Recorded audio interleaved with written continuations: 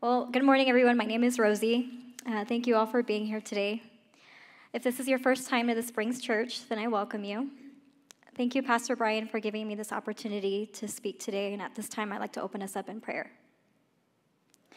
Father God, you are kind and merciful, and we thank you for being so good to us.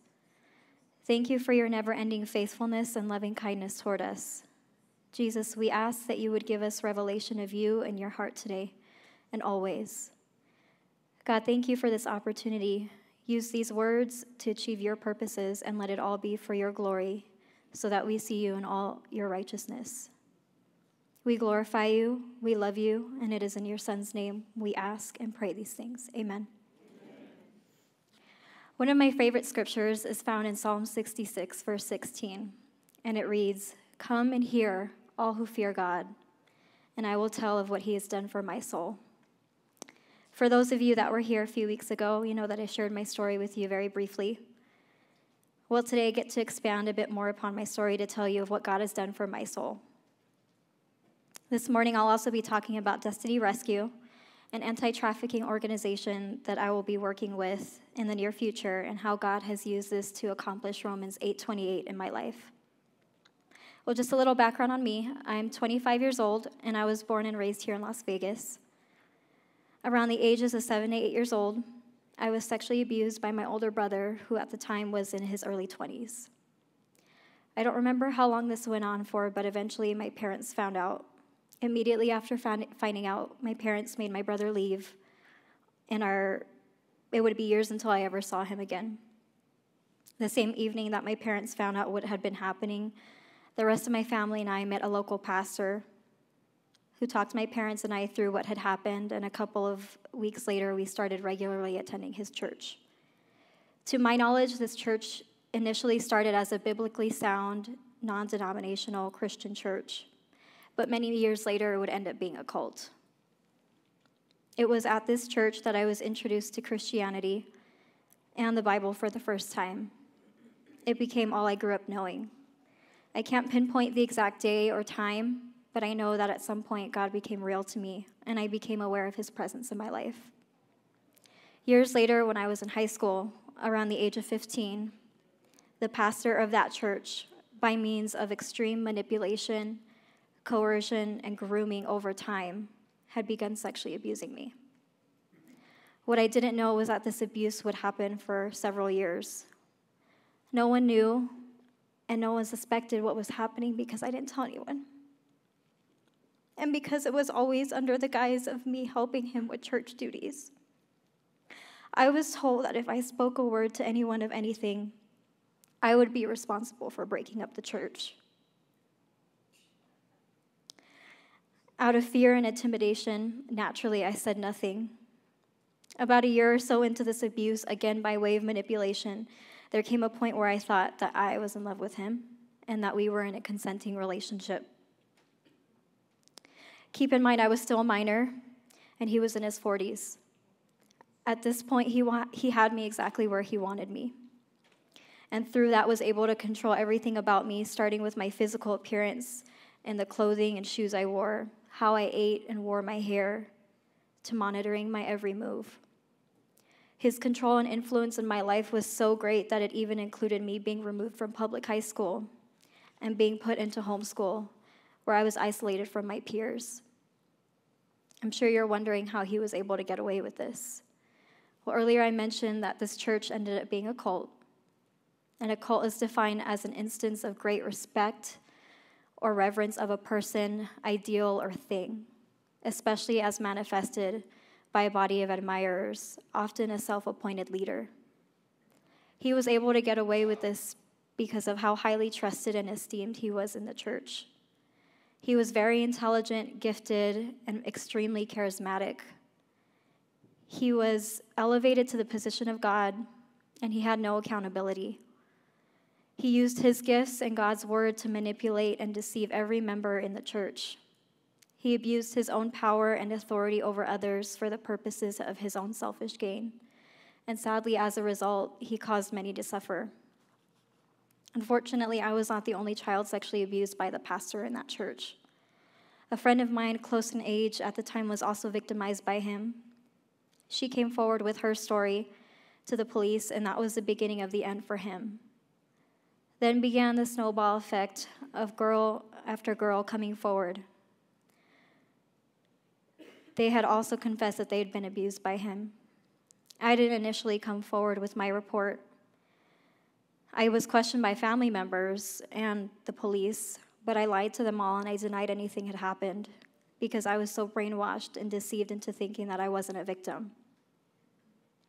I wasn't until finding out the extent of this abuse that my eyes were finally opened, and I finally understood who this pastor really was. I realized that he was guilty of every heinous claim made against him, and realized that I didn't know him at all. And once knowing the truth, I immediately filed my police report. A little over 3 years ago, he was finally sentenced on all of my charges. From the time that I filed my police report to the time that he got sentenced, just about 6 years had passed. Throughout those years, I was in a courtroom often where I had to confront and testify against my abuser, publicly recounting how he abused me repeatedly. In these courtrooms, I was also cross-examined, questioned, and in some instances even blamed for what had happened to me. After coming forward to the police, I began to sit with and understand the gravity of everything that had happened. It took me a while to understand and believe that I was actually a victim because I blamed myself. When I acknowledged that I was victimized, then came the darkest times of my life. I became extremely depressed for months. I didn't eat very often. I usually had a hard time sleeping. I hardly left my room, let alone my house. And all I could do was just cry for hours. And that's what I did. I realized that my innocence had been stolen from me. Whoever Rosie was long before any of this was long gone now. I was so bitter, hurt, and angry. The hardest part for me, and what fueled my anger the most, was that not only did this happen to me once, but that happened twice. And years apart from each other, by someone I trusted and who I thought had my best interests in mind. I was also angry at God. How could he allow this to happen?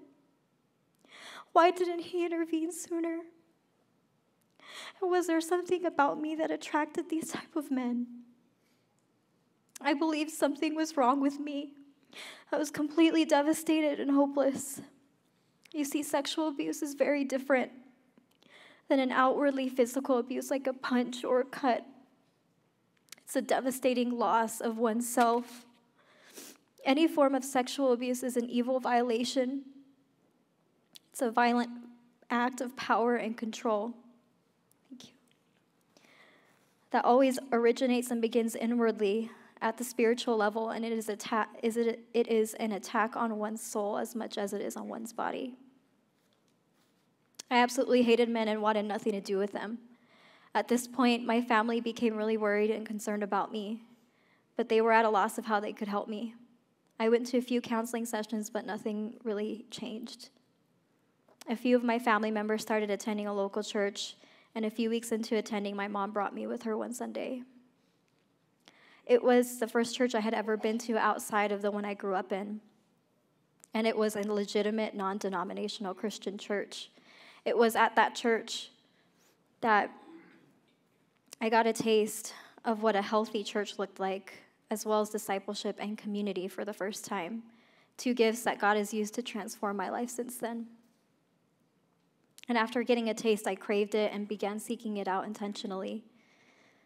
Although I was angry at God, I still knew that he was the only hope I had, because everything it felt as if I had come to know was a lie. I believe it was around this time that I also chose to make my faith my own.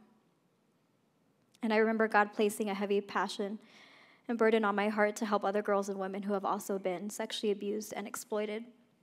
He specifically made me aware of human trafficking, and after learning more about it, I realized that I identify with many aspects of it. It was also through this church, or through that church, that I met Holly and Eric Snoring. I don't know where you're at, but prior to meeting them, I had a hard time finding real Christian peers my age that could walk with me through this difficult season in my life. I had sought out and prayed for a community of like-minded people for a long time, but wasn't finding it anywhere. I first met Holly at one of their teenage Bible studies one evening, and the first night I came, I poured out my whole life story to her as she listened, and that was the start of our friendship. A few weeks after this, I met her then fiance, Eric, and then met the couple that disciples them, Star and Earl Kennedy. Soon after this, I asked Holly to disciple me, to which she said yes. And not much longer after, Star came alongside her to disciple me as well. Neither of them had any idea of what I would put them through. It's been a long road, but one that I wouldn't trade for anything. God answered my prayers 1,000,000 times over by sending me these people. I finally found the community of like-minded people that were both willing and committed to walking this life together with me, side by side. Through Holly, Eric, Star, and Earl, I met the Kairos, Colorado College mission team, and those are the same group of students that were here in March. Now I had peers that genuinely loved Jesus and pursued lives to be more like him, and they were all my age. Kairos Las Vegas formed about a week after, and now almost 6 years later, all those lovely people you see me pointing to over there are them. They're all answered prayers, and they're all my family. Through God using Kairos, I've learned so much. I've learned how to study the Bible for myself, what Christianity really looks like by seeing it lived out so well.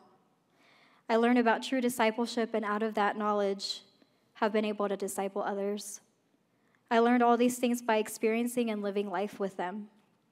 In the times when my past came back up like a fresh wound and all I could do was cry, Holly and Star would cry and sit with me. They were present and consistent. The times when I would have to go back to court to testify, they were praying for me. They went with me and held my hand when I was scared to see the person that hurt me. They prayed for my healing and freedom relentlessly and have walked with me on my healing journey from the beginning. I very much learned that healing is intentional, and that in order to heal from the trauma I had, God would do the healing, but I needed to be a willing participant in that process and face it head on in order to be truly healed from it internally.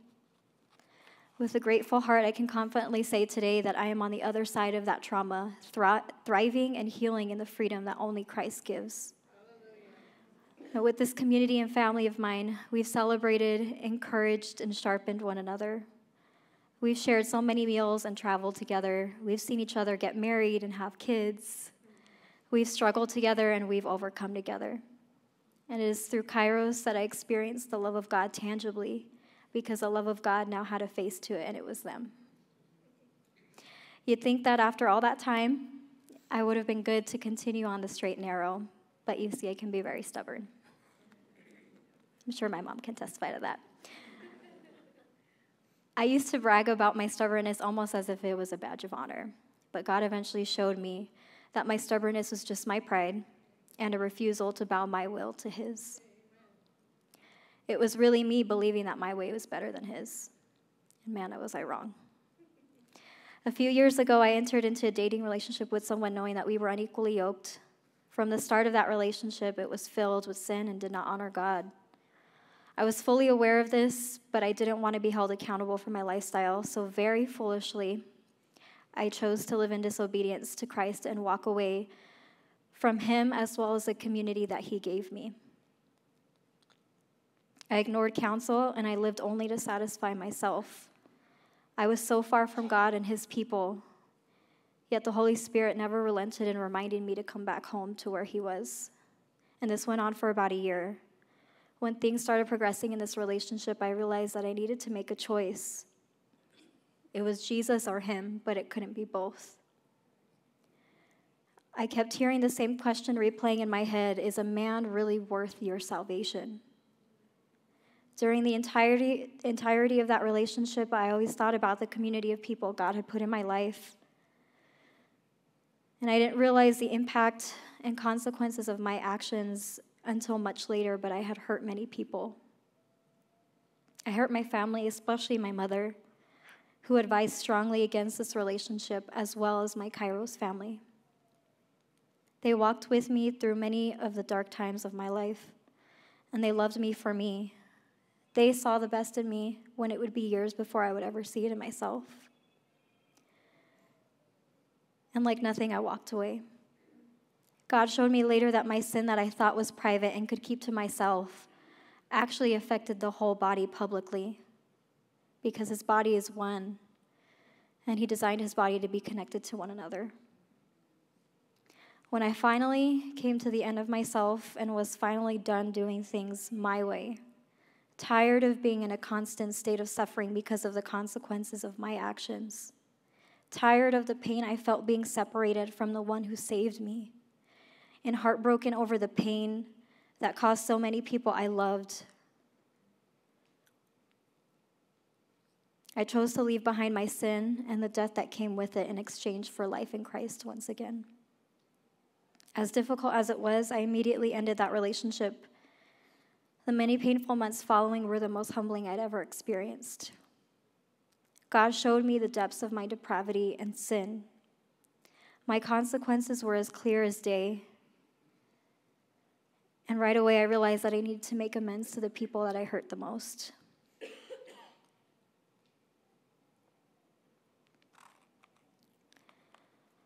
Although they had every reason to have nothing to do with me, without a second thought, they accepted me back, and it was as if I had never left.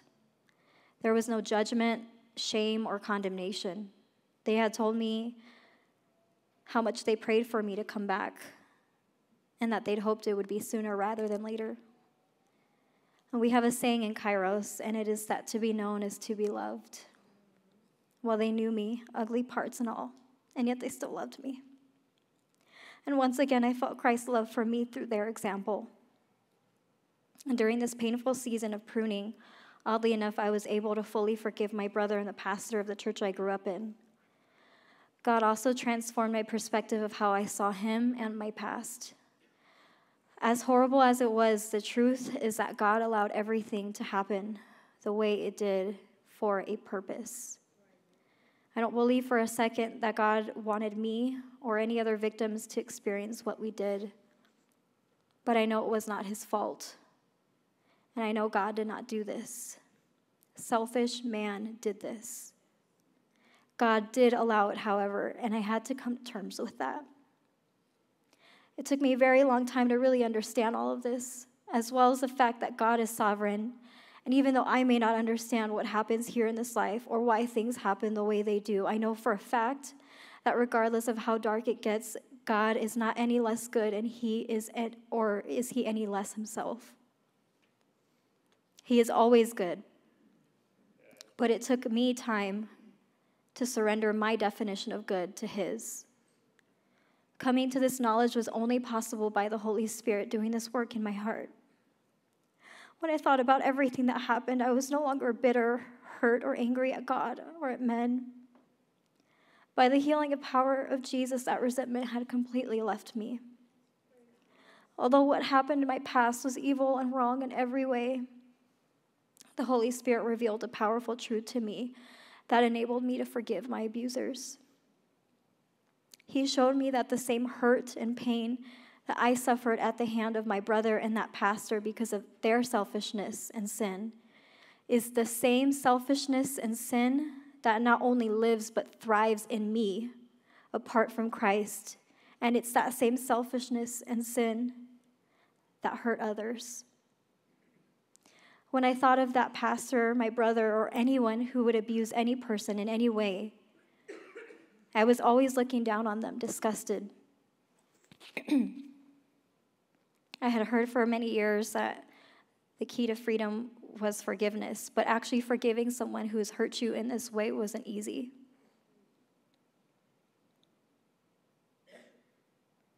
It wasn't until this revelation that God completely changed my perspective of him and sin.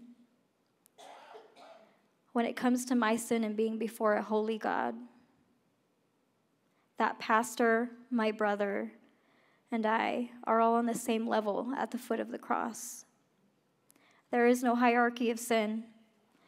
In the eyes of God, sin is sin, and all sin separates us from him. My brother's sin, it disgusts God. That pastor's sin, it disgusts God. But you know what? My sin disgusts God. And with that being said, that brings me to the most important part of the message I came to share today with those here who have not surrendered their lives to Christ.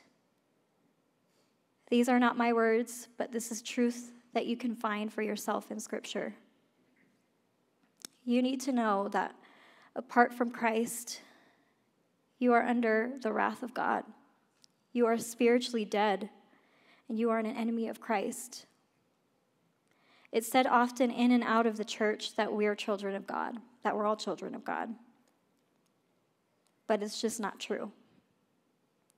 Only those who have accepted Christ as their Savior and fully surrendered their lives to him are his children, and they've been grafted in to the family of God. Apart from Christ, there is no good in any single one of us. It doesn't matter what you've accomplished or how good of a person you think you are. Romans 1:18-21 reads, "For the wrath of God is revealed from heaven against all ungodliness and unrighteousness of men who suppress the truth in unrighteousness, because that which is known about God is evident within them, for God made it evident to them.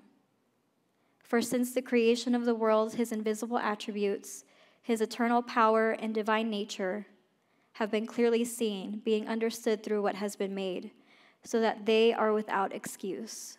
For even though they knew God, they did not honor him as God or give thanks, but they became futile in their speculations, and their foolish heart was darkened." Romans 6:23 reads, "For the wages of sin is death, but the free gift of God is eternal life in Christ Jesus."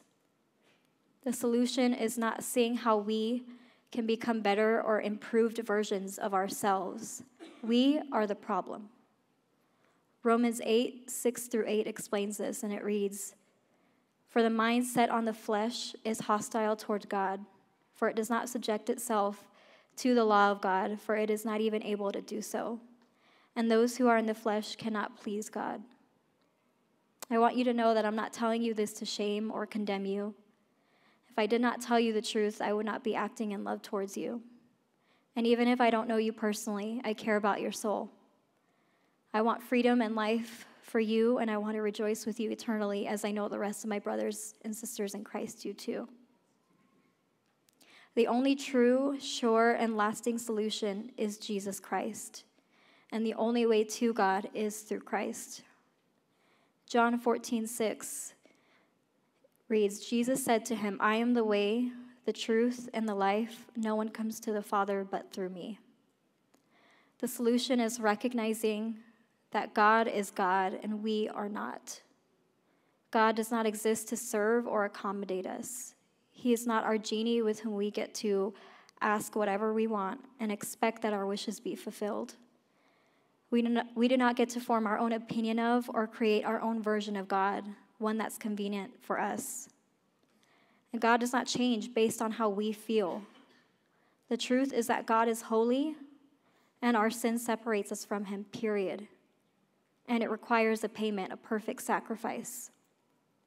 There is hope, however, and this hope is found in the person and work of Jesus.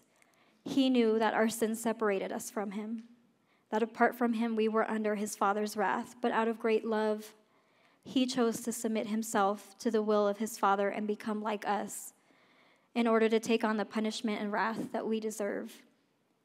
And we see his submission and obedience to the Father through the life that he lived here on earth. And we see the atonement for our sin and God's wrath being taken upon him on the cross. Now you tell me what's fair and just. That should have been us, and that should still be us. We see the power and victory of Christ when he rose from the dead 3 days later. Because of his sacrifice, we now have a choice to choose life. We don't have to be separated from God any longer. We no longer have to be a slave to sin. We can be free from death and its power. Romans 10:10 through 13 tells us how. For with the heart a person believes, resulting in righteousness, and with the mouth he confesses, resulting in salvation.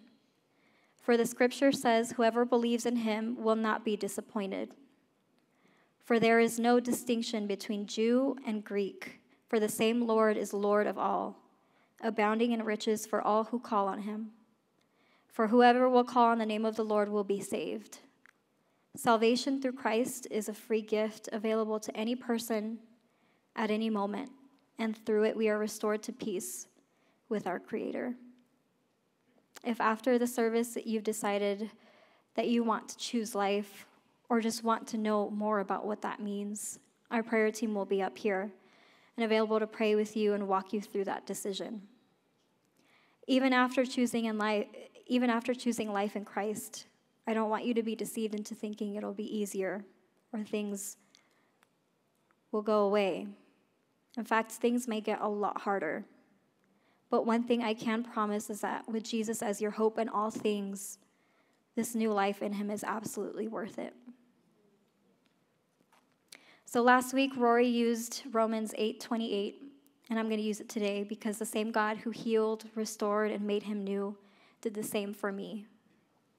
Romans 8:28 reads, and we know that God causes all things to work together for good to those who love God and to those who are called according to his purpose. I briefly mentioned earlier that God put a passion and a burden on my heart to help other girls and women who have been sexually abused and exploited, especially human trafficking victims. For many years, I've had a strong desire to work directly with these girls and women to come to see them know Christ personally as their Savior and healer. In October of last year, one of my best friends and I took a trip to Southeast Asia for 2 weeks with the Christian anti-trafficking organization called Destiny Rescue. On this trip, we learned more about human trafficking and how it happens, as well as how this specific organization is working to abolish human trafficking worldwide. So many good things came out of this trip, one of which is very exciting, and one that I'm here to share with you. In January of 2020, I will be a missionary serving as a caseworker for Destiny Rescue in the Dominican Republic for 2 years.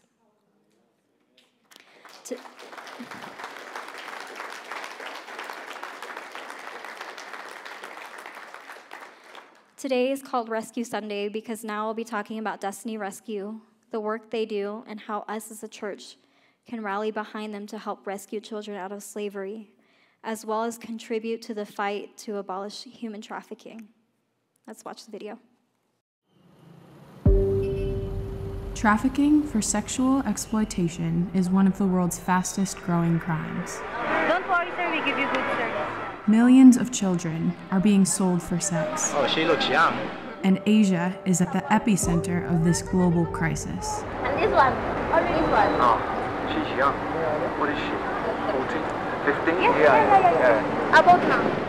Many of the girls actually feel a responsibility to provide for their families, and due to a lack of education and training, they see that working in these establishments is a place where they feel they have to work in order to make money and provide for their families.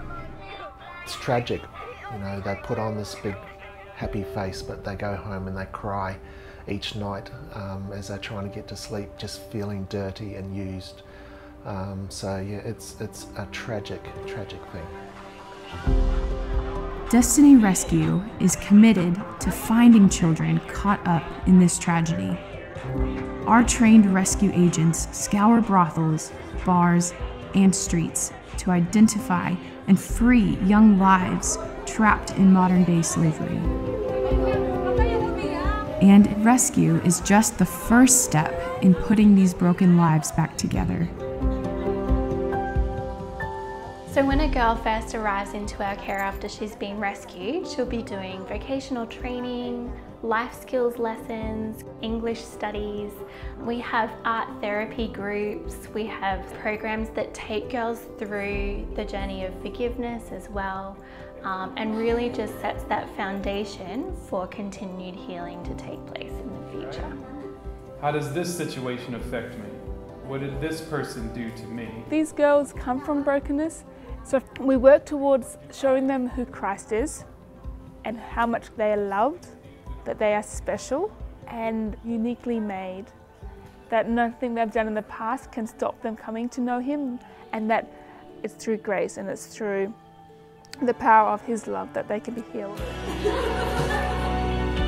Our goal is to reset damaged young lives, to release them from the bondage of traumatic pasts, and send them out of our care with the skills, motivation, and independence they will need to positively move forward with their lives.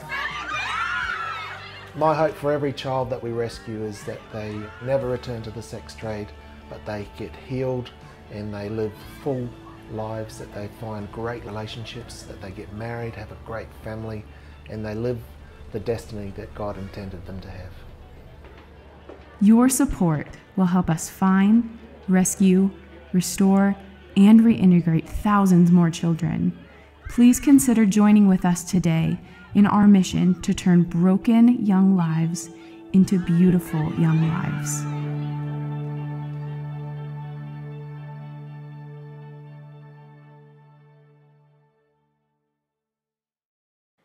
So just to give you a little more background to the video you just saw, there's a few statistics I want to share surrounding human trafficking that help paint a fuller picture of this evil.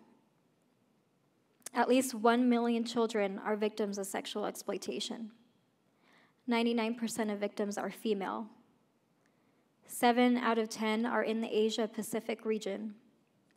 And human trafficking is a $150 billion industry. $99 billion of that is sexual exploitation. Destiny Rescue has active projects in 6 countries to include Thailand, Cambodia, India, the Philippines, the Dominican Republic, and the 6th being an undisclosed location. And as you saw in the video, rescue is the first step in taking children directly out of exploitation and the sex trade. Undercover rescue agents go into bars, brothels, karaoke bars, clubs, and massage parlors posing as Johns or clients. These rescue agents are generally former military and law enforcement members. They work with local law enforcement officials and conduct surveillance in order to conduct raids to free children. Rescue agents go into places like Nana Plaza, located in the heart of Bangkok, Thailand. This is one of Bangkok's many red light districts that I saw and briefly walked through on my trip with the Destiny Rescue. And a red light district, for those who are unaware, a red light district is an area of town or a city containing brothels, strip clubs, or many other sex businesses. Nana Plaza is a 3-story outdoor plaza filled with these types of businesses, most of which have underage girls working. Pub Street is very similar to Nana Plaza, as it has many underage girls literally lined up inside and outside these businesses waiting to be put to work by the mamasans or the female pimps that operate everything. After being rescued, the girls begin the holistic restoration process. And this is where aftercare teams work to ensure children are cared for spiritually, mentally, emotionally, and physically. As a caseworker, I'll be working in aftercare and will be a caseworker that will see to every one of these needs for the girls. And this next photo is a photo of a graduation that the people and I on my trip had the honor to witness when we were in Thailand. 2 teenage girls were celebrated for graduating Destiny Rescue's aftercare program. They had already begun their healing journeys, and on that day graduated with life skills with which they are able to live self-sustaining lives. These girls now have options and no longer need to resort to sex work as a means to provide for themselves and their families. And just as a side note, the girls were not permitted to be photographed by visitors for their safety, which is why you don't see them here pictured. The next step for girls in Destiny Rescue's program is reintegration. Destiny Rescue provides education and employment opportunities along with caseworkers' individualized approach to set them on a path that's best suited for their needs. One skill that they can learn is jewelry making, and this was taken in their jewelry shop, and every piece you see was handmade by rescued girls. One of my favorite pieces that they make is a necklace that I'm currently wearing that has the word freedom inscribed on it. Other skills that they have the option of learning are sewing or cosmetology. When it comes to sewing, a successful jean company called Outland Denim has partnered with Destiny Rescue to employ rescued girls. They take into account each girl's situation, as many of them have families of their own to support, and compensates them fairly. They will start them out well above the minimum wage in their country and increase from there. The great part and what is so empowering for these girls is that they actually get to take home their own paychecks.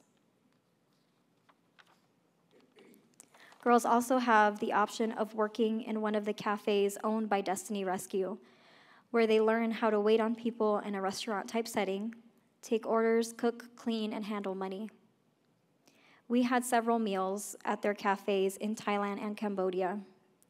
And this cafe you see pictured in Thailand is actually completely managed and run by a woman that was rescued out of sex trafficking. Destiny Rescue also works diligently in the area of prevention.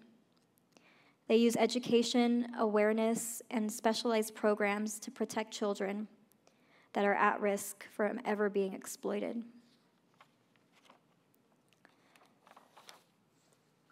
This next picture is a hill tribe prevention village in Thailand, located at the very top of a mountain away from the city. Children in villages like these, in particular, are at high risk of becoming trafficked because they are not citizens and don't have many rights, if any. This forces them to make money to provide for their families however they can, usually under the table and in places like Pub Street and Nana Plaza, the ones that you saw earlier. And sadly, more often than not, this heavy responsibility to provide for their families falls on the girls. This next photo is another prevention village that we visited. The kids and teens you see here are also at risk and vulnerable. Many of them have siblings or parents that were trafficked and are at high risk of being trafficked themselves. Destiny Rescue steps in and intervenes before that can happen. And in this picture, you can see a couple teenage girls with guitars. When we were there, we were hanging out with the kids, playing with them, and they started pulling out their guitars and doing worship. And they sang in Thai while we were singing in English, and it was a beautiful thing to be a part of because it was a little taste of heaven.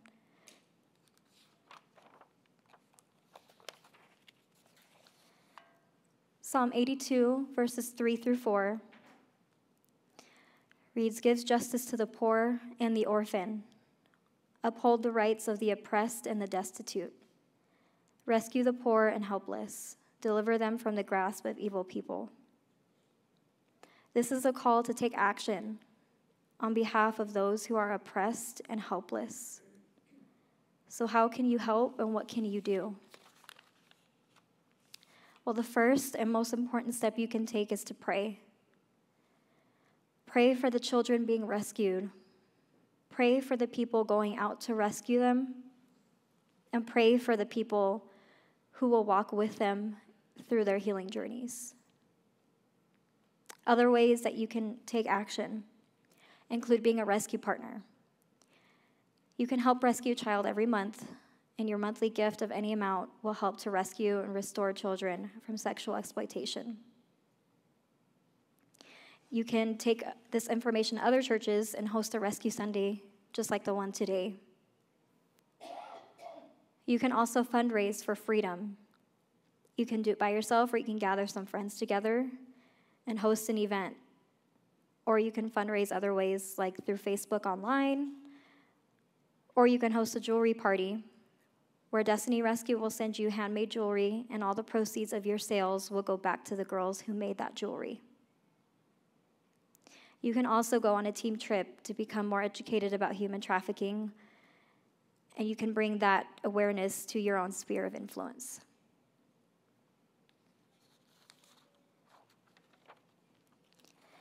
If you grabbed a pamphlet or bulletin on your way in, there's a link to Destiny Rescue's website. If you go to their website and under the link, Get Involved, you'll see different ways in how you can help set her free. In addition to the different ways you can help rescue her, supporting me financially during my time in the Dominican Republic is another way you can do that, as this is a volunteer position and not paid. In addition to my personal savings, I'm raising funds and have a total goal of $28,000 for 2 years. Those funds will cover my housing, food, transportation, healthcare, and other day-to-day expenses. I'm currently having my paperwork processed, and we'll have a link in the near future where you can donate online if you feel so led to. I'd like to start wrapping things up with addressing my brothers and sisters in Christ. I am being called to serve abroad, but I know God isn't calling everyone to do that. I do know that He has called all of us to fulfill the Great Commission of making disciples of all nations, teaching them to observe and obey everything that God has commanded, baptizing them in the name of the Father, Son, and Holy Spirit. So I ask you, how are you fulfilling this commission? And if you're not, what is stopping you, and will you be obedient? If you don't know what that looks like, begin with discipleship and community. Seek it out. And if you can't find it, then create it yourself. Start and serve somewhere. Serve anywhere there is a need, even if that means it's not your specific gifting, and even if you're uncomfortable. Share your own story of redemption with others. We were bought at a price. Our lives in Christ are no longer our own, and neither are our stories. Let's live in the freedom and newness of life that we've been given in Christ, and let's not shrink back from that.